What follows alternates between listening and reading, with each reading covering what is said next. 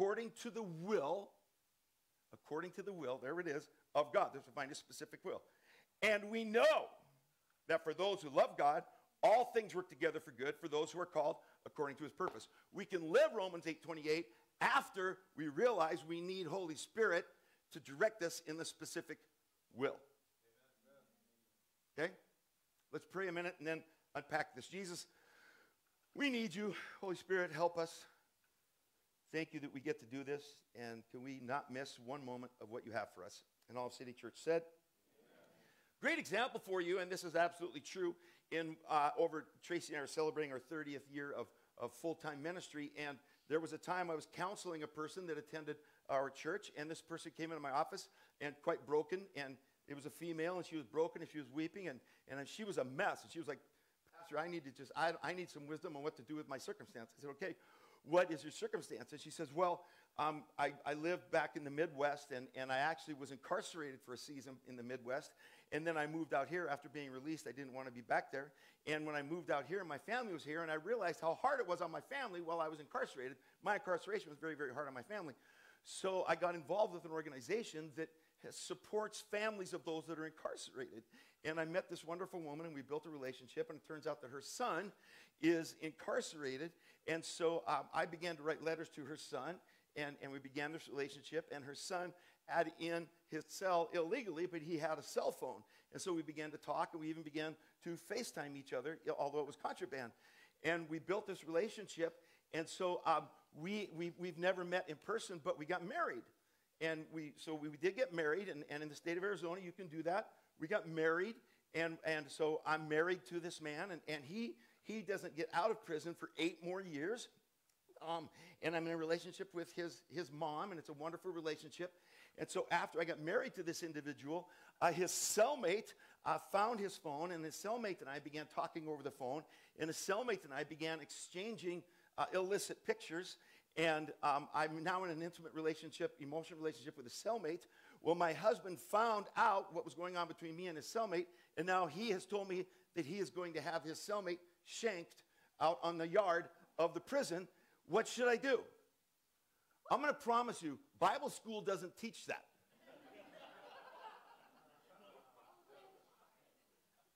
There's not a verse for me on that one. It's like, just a sec, I'll be with you. Prison yard, prison yard, prison yard, prison yard. Married over the phone, got married over the phone. Yeah, I don't know. That's where Holy Spirit has to come in. I know the general will of God. There were some mistakes made in this thing. But in the current situation, yeah, do you think? You're a prophet. But determining the specific will of God to journey through this, I need Holy Spirit in that. Okay? There's times in our lives where we need a personal relationship with Holy Spirit in order to navigate whatever place that we're in or what might be brought to us asking for some kind of wisdom. Okay?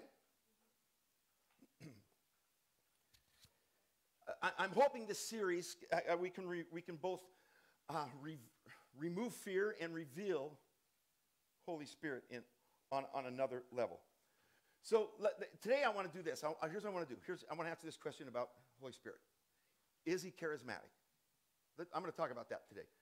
Because that's a funny word. We kind of, in churches, go back and forth on. Well, that's a charismatic church. Ooh. We're going to have so much fun. Let me give you the definition of charismatic or charisma. I'm going to give you the definition of it. And this is from a modern-day theologian. I did not come up with this. This is a modern-day theologian from his most recent book, Charisma. This is charisma. Charisma is the instantaneous enablement of the Holy Spirit in the life of any believer to exercise a gift for the edification of others. Let me read that to you again. Charisma is the instantaneous enablement of the Holy Spirit in the life of any believer to exercise a gift for the edification of others. That's the definition of charisma. Charisma is 2 words, charis, and many of us recognize charis through some other ways. Charis means grace. We know some people perhaps named charis, But we really know people named Charity, which is from charis, which is grace. We know people named Grace, which would be charis. Okay, so charis is and if I go too fast and you don't get to write down what I put up here, let me know. I'll email you my notes. This is so important that we get this. So charis is Greek for grace. And when you put ma on the end of it, charisma, ma means gift. Okay? So charisma is a gift of grace. You with me? Really important that we get that. Charisma is simply the gift of grace. Why are we so afraid of the word charismatic? It simply means gift of grace. When we say someone is, well, he's got a lot of charisma, we're really saying that that person is gifted in grace.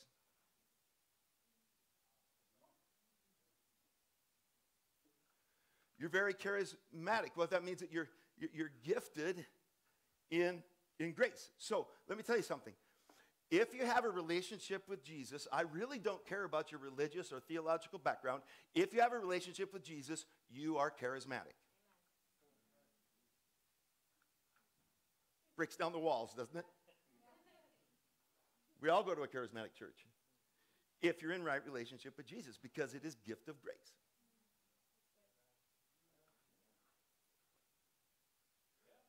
So when people say, is City Church charismatic? We say yes, and so are you. Freak them out.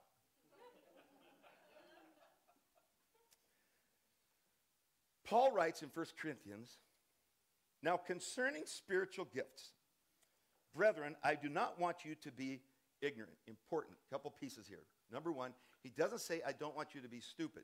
He says, I don't want you to be ignorant. We are all ignorant about something. Ignorant just simply means I don't have the information. I don't know. It's not an insult. It's just truth. I'm ignorant of. If you want me to work on your car, I am ignorant. Captain Ignorant. I have an I on my chest. I am ignorant. I don't take that as an insult. I take that as a gift. You should too. But he says, I don't want you to be ignorant. Now, the word spiritual, he says, concerning spiritual gifts, brethren, I don't want you to be ignorant. That word spiritual is pneumatikos. Do we have that on there? Did I put those in there? There it is. This is spirit. This is the word spiritual. I want you to get this. Pneumatikos. Okay? Pneumatic. That word pneumatic means what? You ever heard of a pneumatic drill? How does that work? Air. By the air. It's by a breath. So pneumatic is the breath. It's the air of God. So concerning the breath of God, I don't want you to be ignorant.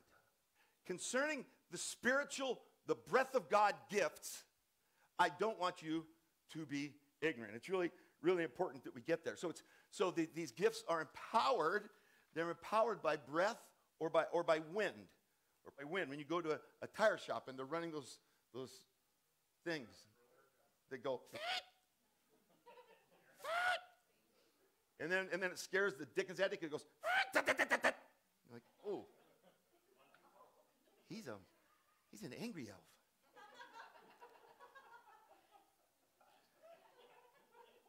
So really, we're going to be here a while. So really that verse says, concerning the empowered gifts by the breath of God, I don't want you to be ignorant. It's important that we get that. Now, that word concerning. Paul says now concerning. Let me tell you, I'm giving you a little Bible class, and then we're going to roll through this. Here's why Paul says now concerning. The words now concerning are in 1 Corinthians 6 times. And here's why. Paul wrote another letter to the Corinthians before 1 Corinthians. This is really 2 Corinthians. He wrote a previous letter to the Corinthians, and they responded to that letter, and his response to their letter is what we call 1 Corinthians. And I'll show you in Scripture, 1 Corinthians 5:9. I wrote to you in my previous letter not to associate with sexually immoral people. See, Paul says, I wrote to you in my previous letter. We don't know what happened to that letter. We don't know what happened to it or where it went. I just kind of think God said to Paul, that's not good enough, not getting in the Bible. Write another one. I wrote to you in my previous letter not to associate with sexually immoral people. And then I'll take you to another one. I could go all the way through this, but 1 Corinthians 7:1, Paul writes, now concerning the things which you wrote to me. So Paul is answering a question when he says, concerning the spiritual gifts, concerning the questions that you asked, I don't want you to be ignorant about those that are empowered by the breath of God.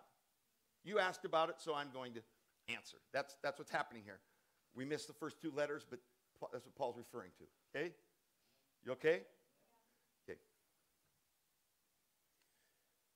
So he says, now concerning spiritual gifts. That's the context of what Paul says here. We're going to get into Holy Spirit being charismatic in a minute. So in spiritual gifts, we really don't know. The truth of the matter is we don't know how many spiritual gifts there are. We really don't know. We have to remember that our God is a creative God, always creating God. Okay? He's always creative. Now there's specific categories of gifts, and I'm going to talk about those. There's 4 specific categories of gifts. I'm going to only land on one set of those 4 categories today, and we're going to break that one down, and I can spend time on each part of where we're going. So the first spiritual gift, the first category of spiritual gift is the motivational gifts. Motivational gifts. In Romans 12, you can read about it. I am motivated. That my motivation and what motivates me, what moves me forward. Those are the motivational gifts. The second set of gifts is the manifestational gifts. Manifestational gifts in 1 Corinthians 12. That's what we're going to talk about today. We're going to talk about the manifestational gifts today. The third set of gifts is found in 1 Corinthians 14, and it's the ministry gifts. The ministry gifts. And again, that's a whole other message. We'll talk about that. And then the fourth set is in Ephesians 4, where it's the ministerial gifts. And the ministerial gifts aren't from Holy Spirit. Those are from Jesus, the fivefold ministry. If you're not familiar with the term fivefold, Ephesians talks to us about apostles, prophets, evangelists, preachers, and teachers. The fivefold ministry. Those are gifts, and those are another topic for another day. Today we're going to just talk about the manifestational gifts that we see in Corinthians 12, and where it talks about the charisma, the grace gift of the Lord, okay? So 1 Corinthians 12:7. Are you guys with me? I'm warning you. I told you last week this series is going to be like turning on a fire hose, and you just got to suck it in. And every one of them is going to be that way. 1 Corinthians 12:7. But the manifestation of the Spirit. So, do we know, we got to stop and go, oh wait, what the heck does manifestation mean? Manifestation, what does that mean? It's the expression, or it's something made visible. When it's manifest, it's expressed, or it's made visible. But the expression of the Spirit is given to each one. Are you in each one? Okay, I hope I didn't have to teach on that. In case you didn't say yes, you are. Everyone in this room is in each one. Okay? But the manifestation of the Spirit is given to each one for the profit of all. Are you in all? Yes, you are. We're getting there. You are in each one, and you're in all. So each one of you has the Holy Spirit there, and he's waiting to manifest his charisma, his gifts in you, so that others will benefit. Okay? Here, watch these 9.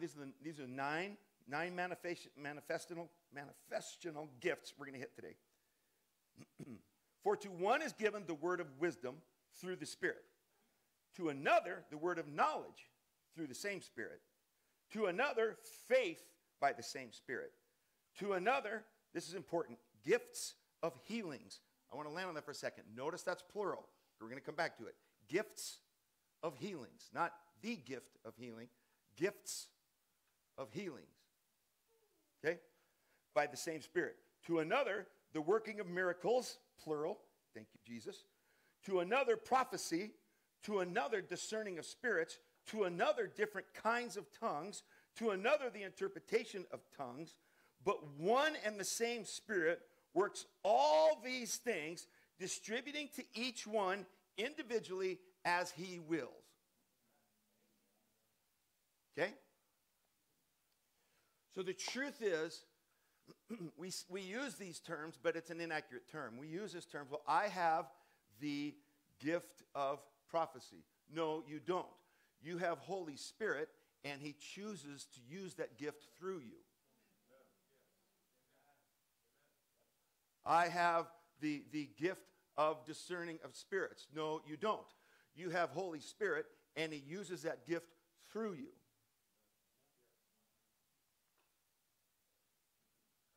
Okay? Okay.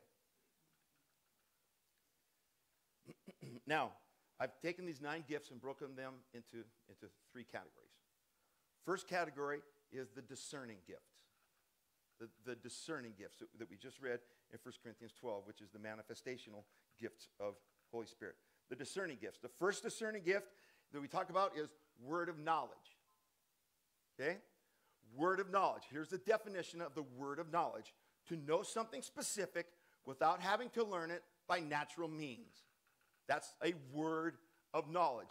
Jesus, with the woman at the well, said, go get your husband. She said, the one I'm with is not my husband. He says, yeah, I know.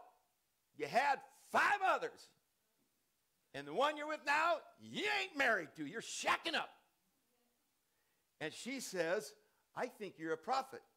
And if I was him, I'd have said, do you think? He had this word of knowledge. Now, here's the deal. People will say, well, he was Jesus. He left his deity to become fully man. He was fully man, empowered by Holy Spirit. Jesus went into the wilderness, read it in Luke, went into the wilderness, led by Holy Spirit, came out of the wilderness, empowered by the Holy Spirit. Jesus was baptized and received Holy Spirit. Jesus functioned like you and I, fully man, through the empowerment of the Holy Spirit. Holy Spirit gave him a word of knowledge. We've all had those. The only question is, did you honor and move on them? When you felt you had a word of knowledge, did you give life to it? Okay? Because when it's not the word of knowledge, or when you don't give life to a word of knowledge, that is when you go into ignorance. Paul says, I don't want you to be ignorant. So when you get a manifestational gift through the discerning gift, word of knowledge, move on it. Here's what we do. We're afraid we'll be wrong. I don't know if you know this or not, but Jesus can cover your mistakes. He's got that part. Okay? So that's the first discerning gift. The second discerning gift is a word of wisdom, not a word of knowledge. Word of wisdom. This is the definition of a word of wisdom. A divine answer to a solution for a particular event. A divine answer or solution for a particular event. Divine answer. So, John chapter 9. Blind guy gets healed. Cruising through the temple. I can see. I saw the light. Come on, who's a Johnny Cash fan? All right, come on. Thank you, sister.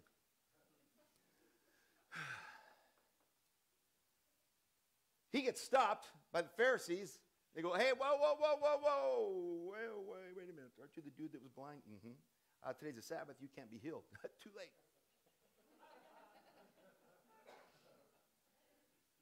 They said, we want to know who healed you. He said, I don't know who healed me. They said, then they say this. They say, it's like, well, then you can't be healed. And here's what he says. No one has ever healed someone that was blind from birth. Would you like him to touch you too? That's a word of wisdom for that specific event. He didn't have to defend what happened to him. He spoke a word of wisdom into that specific event that could have come disastrous. Okay? That's a word of wisdom with the blind guy. I love that story of the blind guy. The next is in discerning gifts. The third discerning gift is discerning of spirits. The discerning of spirits. The discerning of spirits is to be made aware of the presence of a demonic spirit, the presence of a demonic spirit. Remember Paul and Silas are cruising along? Ministry's growing.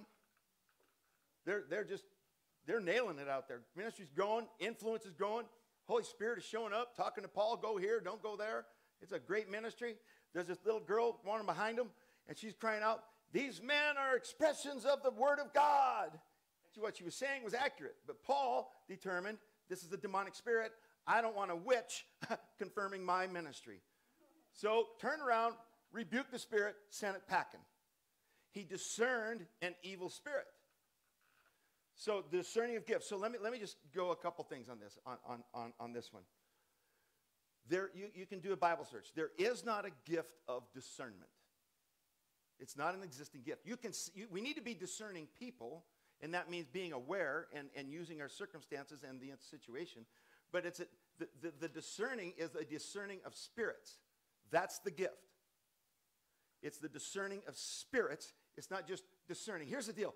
Most people, not all, most people that I've met in my ministry that come to me and say, I have the spirit of discernment, really I hear them saying, I am very critical.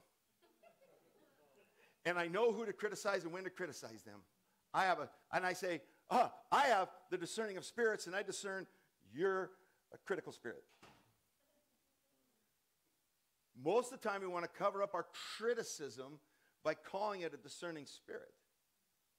When there's, or a discerning gift, a gift of discernment. There is no gift of discernment. There is the discernment of spirits. And we don't have it. He has it inside of us and gives it to us when we need it. You with me? Super important to get that. But here's the beauty of that. Wouldn't you love to have Holy Spirit show you, hey, there's a demonic force coming against your marriage.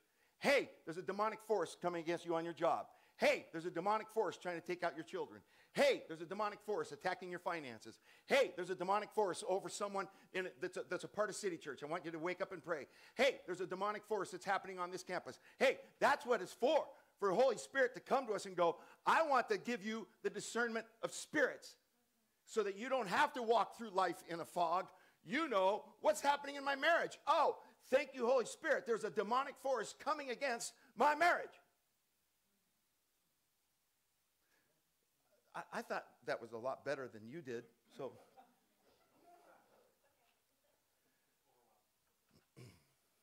okay.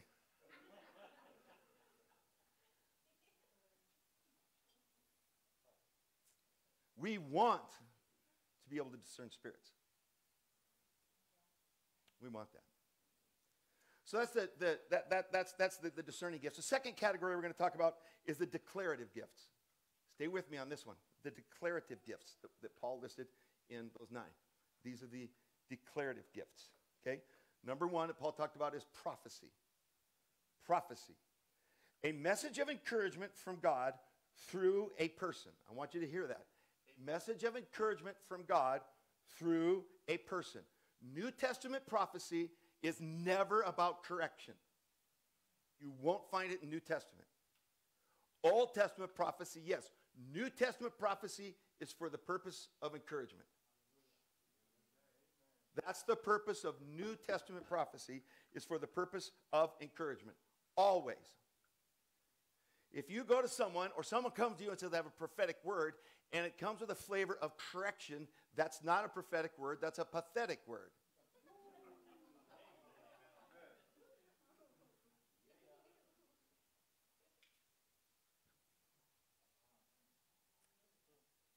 1 Corinthians 14:31. Paul says, for you can all prophesy one by one, that all may learn and all may be encouraged. Prophecy is a process of learning. You may have a prophetic word or you may not, but you give it in a prophetic sense, and you could be wrong, but as long as you're in a learning curve, you're covered by grace. There's a pastor on the internet, one of those little funny videos of a pastor, and he says he's from Alabama. He's from Alabama, so he's got that Alabama accent. And he's talking about the Holy Spirit, and he said, thus says the Lord, Holy Spirit says to you, I know you're scared. I'm scared sometimes too. Now, here's some bad grammar, but Holy Spirit doesn't get scared. But what he was trying to do is say, Holy Spirit understands what you're going through. So don't when someone throws something out that says it's prophetic, and it may not be bullet accurate. Paul says that we're all learning. We're all learning. We're all learning. And sometimes a prophetic word doesn't happen the day that it's given. Ask Joseph of the Old Testament. Had a dream at 17, a prophetic dream at 17. 23 years later, it became real. And the journey in between sucked. Okay? The first declarative gift is prophecy. Second declarative gift is tongues. Now stay with me on this. In 2 weeks, not next Sunday, but the Sunday after, I'm going to spend the whole message talking about tongues. Okay? We're going to talk all about tongues 2 weeks from today. Some of you are excited. Some of you are nervous.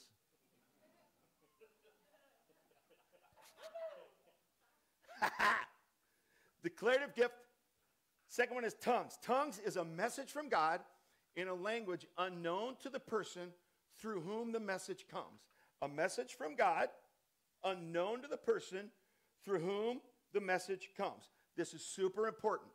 This is super important that we understand what tongues are, okay? So Paul talks about that there needs to be an interpretation of tongues.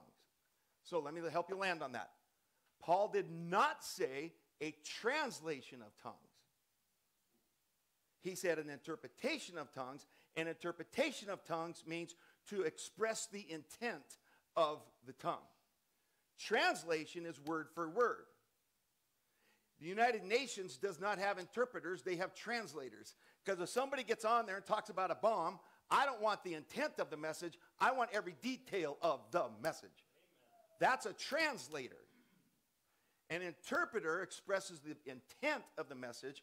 A translator does word for word. Paul says that one of the gifts is interpretation, not translation. And that's where there's confusion in the church. Because sometimes somebody will give a message in tongues, and then the translation will be shorter or longer, and we go, see, that proves it right there. That guy gave a tongue, and that guy's interpretation was way shorter. Proves it all. No, that guy. My son Parker, he comes home from work, and you say to Parker, hey, Park, how's your day? And you're lucky if you get good. Sometimes you don't even get words. It's like, Our daughter Taylor came over yesterday. How's your day? Oh, Dad, this morning I got up, and my boys, at least they slept through the night, and it was really good, and I'm not really feeling well, so I went to the gym and worked out for a little bit, and then we went to the house, and we're trying to remodel this house. I told you about the house that we're going to do. We're going to change the kitchen up, and I'm telling you right now, if you want to ask my daughter about her day, you better have time to listen. They interpret their days differently. It doesn't make any one less true. Okay? Paul says one of the gifts is the interpretation of tongues, not the translation of tongues. Let's get past that. That's a good word, Pastor. Thank you very much.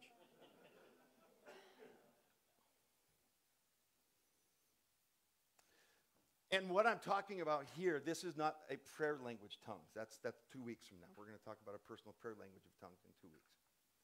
Let me just plant a seed about that. The prayer language of tongues is a gift. And unfortunately, the church and the devil have made it divisive and created an anxious attitude about it. It is a gift. If you have that gift, you're not more saved than someone that doesn't. I want to make that clear. If you don't have that gift and you'd like that gift, ask for the gift. He likes to give gifts. Okay? We at City Church believe that all the gifts are alive and well and functioning, and we function in those. And Pastor Russ speaks in tongues. And you might say, why don't I ever hear it in service? Because, listen, and we'll talk about it in 2 weeks, but I'm just planting some seeds. Listen, if you came up and stood next to me in worship, you would hear me speaking in tongues during worship. I'm not praying over you. I'm praying for you. You don't need an interpretation. If it comes from here, you need an interpretation. If it comes in a public expression, that makes sense? I can't stop going down this road. So, Tracy and I were at a church camp, about 600 people in an auditorium, worshiping one night. Powerful night, powerful presence of the Holy Spirit, just worshiping. If I get this wrong, help me. Worshiping, that's what she does in life.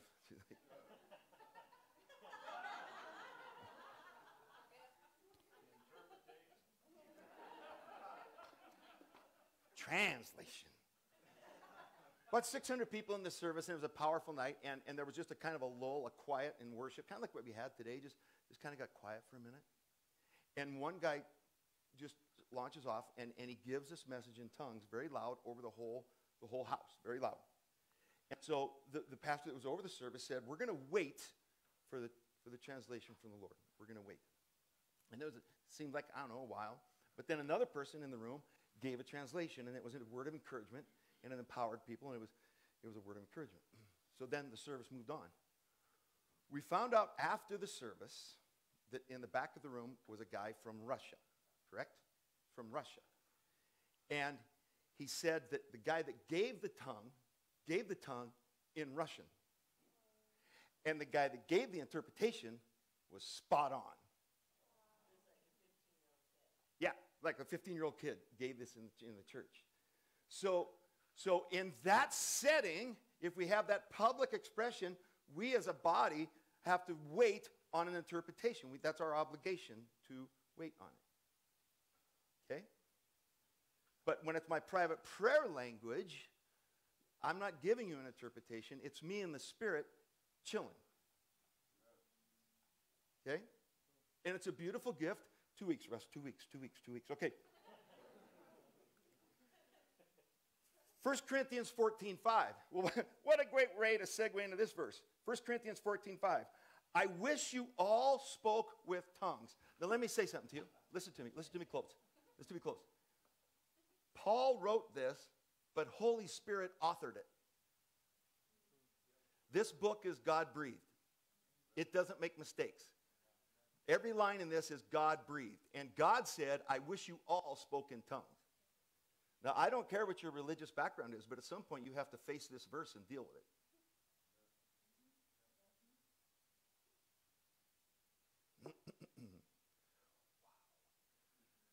I wish you all spoke with tongues, but even more, watch this, but even more that you prophesied. Okay? So, remember what the point of prophecy is in the New Testament? Encouragement. Prophecy in the New Testament is encouragement. I wish you all spoke with tongues, but even more that you prophesied, encouraged. For he who prophesies, encourages, is greater than he who speaks in tongues. Now that's where people like to throw it out. Oh, but the gift of prophecy is greater than the gift of tongues. Greater, greater, greater. Well, if you know grammar, you're wrong. Because it says this. Greater is he who speaks in tongues unless. That's a big word. If I have a coupon, I go to a store and I say I want to apply this coupon, and they say the coupon's expired, and they say, but the coupon says I get $5 off, and they say you get $5 off unless it's not expired. So, for he who prophesies is greater than he who speaks with tongues unless indeed he interprets, that the church may receive edification. So prophecy and gifts of tongues are the same as long as there's an interpretation. We like to throw out there, prophecy's bigger. No, prophecy's the same if there's an interpretation. You with me? Okay. Last gift. Declarative gifts. The declarative gifts. They're the dynamic gifts. Acts 1:8 will be our reference. Just it's the most familiar. We could go to many. But you shall receive power That word power is dunamis or duname or dunamai. There's different ways to say it. But that word dunamis means power. That word dunamis is where we get dynamite, explosive power. And you will receive explosive power when Holy Spirit comes upon you. You will receive. Guess what? You are a you. You are a you. And you will receive. You will receive power. That you're a you. And you will receive power when Holy Spirit comes on you. Woo-hoo! For you control freaks, give it up.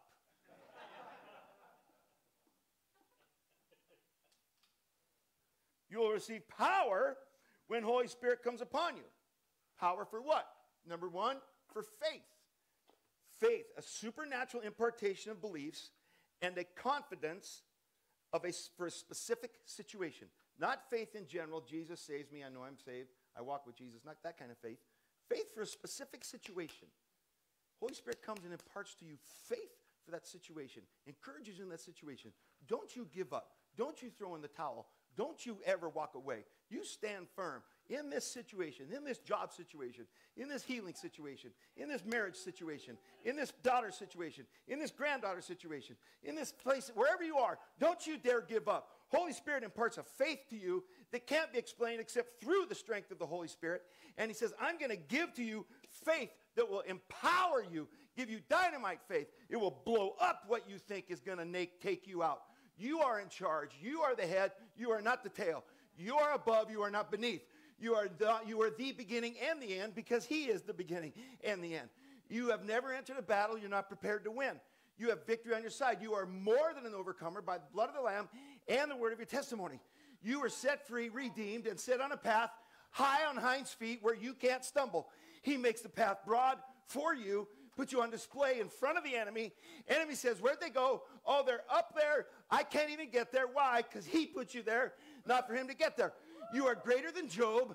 You are greater than anybody that's failed. Why? Because you have Holy Spirit empowering you for faith. Wow. Come on. Woo.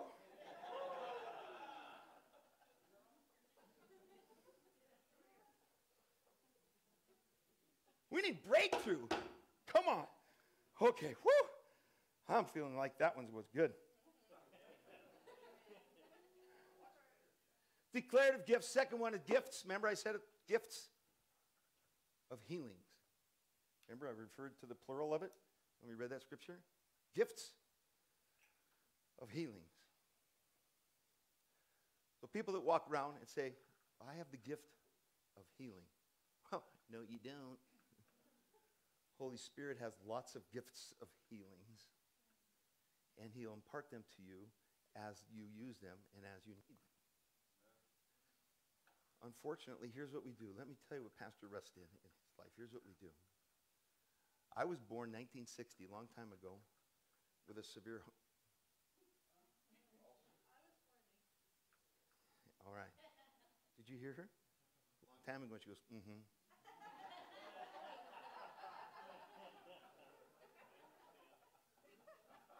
I'm getting a discerning spirit. Oh, it was Preston? Oh. Oh, little punk.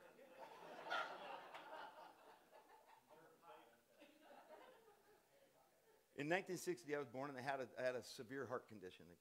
And back in those days, babies with that type of heart condition didn't live without open heart surgery or even heart replacement.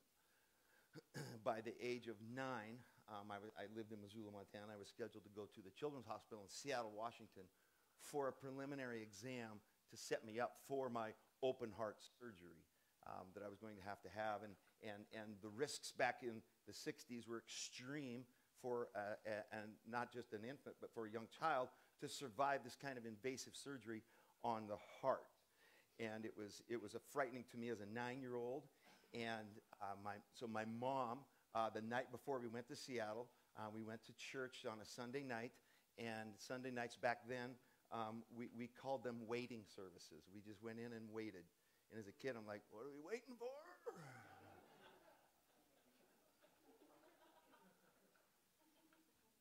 Everybody's waiting. But we went into a waiting service, and my mom took me to the front of the service, and she had the elders lay hands on me and pray for me for healing and to touch my heart. So the next day we went to Seattle, Washington, and went in for the procedure. They sent tubes up my arms and into my heart. Catheterization is called, and they did five different catheterizations to get a glimpse of my heart. And I came back and told my mom there's nothing wrong with his heart. I had been supernaturally healed, and this was published in at the time a national magazine called the Pentecostal Evangel. They published a story about this supernatural healing in my heart.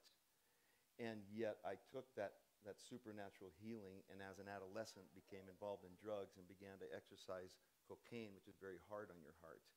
And so Holy Spirit won't give you gifts that you won't take care of. Okay? But I will tell you this, I was supernaturally healed, and I today believe for supernatural healing. And I lay hands on people, and I pray for people, and not everybody I pray for gets healed, but that doesn't give me the right to quit. Because the Bible says that not everybody's going to get saved, but that doesn't give me the right to stop evangelizing. And so I will always pray for physical healing until the day I go see Jesus, because he physically healed me in a supernatural way. And you can't argue with that. There's no biblical argument for a supernatural touch as a 9-year-old child. So I believe in healing, and I believe for healing for many of you, but it's plural. There's healings. He doesn't just heal hearts. He heals minds. He heals relationships. He heals blood systems. He heals the brokenhearted. He heals our emotions. He heals our hearing. He heals our eyes. It's multiple gifts of healings that's available to each one of us today. Ab, if you guys will come up. The third part of the declarative gifts are miracles. Miracles. A miracle is divine intervention that alters our natural circumstances. Divine intervention that alters our natural circumstances.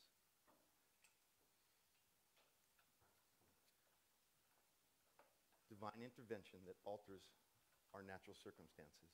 I already shared with you about my heart. I wonder in this room, by show of hands, how many of you have experienced a miracle? Divine intervention that altered natural circumstances? Yeah, there you go. Come on, I want to see hands. Look at that. Look at that. Let me just say this to you. If you've received salvation, you've received the greatest miracle of all time. Everyone in this room, if you haven't accepted Jesus as your Savior, you need to, and you will receive a miracle that alters natural circumstances.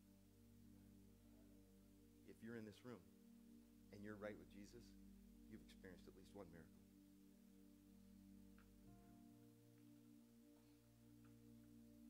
We serve a charismatic God, the gift of grace. And in that gift of grace, there are expressions we talked about today. But when I talk on this topic, may I never conclude with us focusing on the gifts. I want to talk about the gift giver. And his name is Jesus. And he died for each of our salvation. And he rose again for victory over every one of our disappointments. And he's coming soon because he wants to give us a new heaven and a new earth. And if he never manifests another gift between today and that new heaven, I want to love him as much as I do right now. If I never have a gift of tongues, if I never see another healing, if I never get another financial breakthrough, if I get sick or someone in my family gets sick, I will not give up on my love for Jesus, because my focus has to be on the giver, not the gift.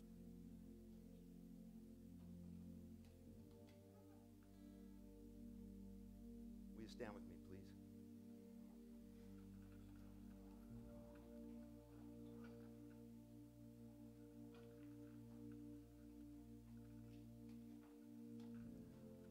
I'm going to ask you to bow your heads, close your eyes, and as we're going to do through this whole series, with your heads down and your eyes closed, I want you to say in your heart or out loud, Holy Spirit, what are you saying to me right now? Holy Spirit, what are you saying to me right now?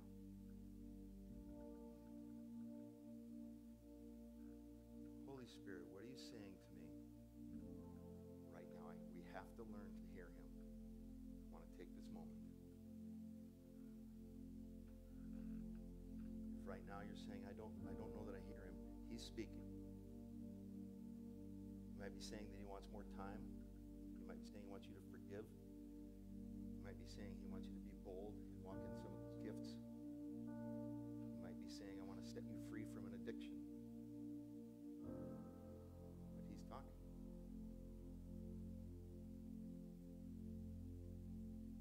Holy Spirit, what do you want from me right now?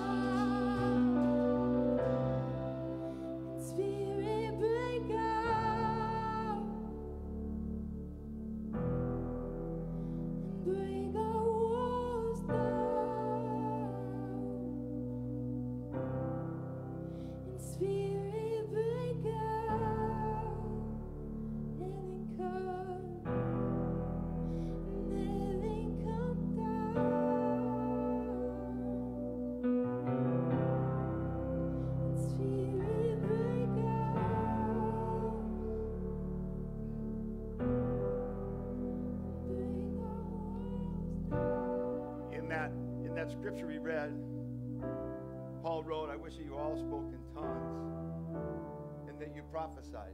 And we realize that the word prophecy means to encourage. So I think it would be accurate to say that Paul says, I wish that you all would encourage.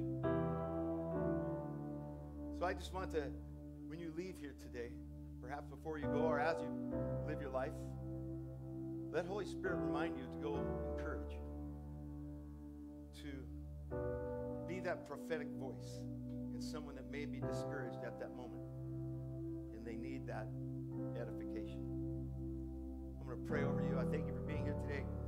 Remind you that starting point, we're going to meet. If you've not been to a starting point, it's a beginning of getting involved with City Church to your left and down the hall. Father, thank you. Thank you for Holy Spirit. Thank you for the gifts. And thank you for the direction. More than ever, thank you for the relationship. And may we at City Church be a place that walk in all the gifts because we walk with a relationship with Holy Spirit. I love you, Lord. I love you so much.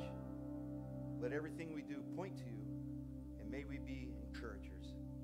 In Jesus' powerful name, amen. Amen, City Church. God bless you. May you proud. I'll never be more loved than I am right now. Ooh. Going through a storm, but I won't go down. I hear your voice carried in the rhythm of the wind to call me out. You would cross an ocean so I wouldn't drown. You've never been closer than you are right now. Let's sing it loud, y'all. You are Jireh. You are enough. Jireh. You are enough. And I will be content Even in this, in every circumstance. you are Jireh. You are enough.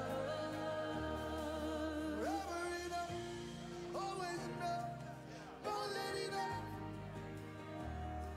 Forever enough, always enough, more than enough. I don't want to forget how I feel right now on the mountaintop. I can see so clear what it's all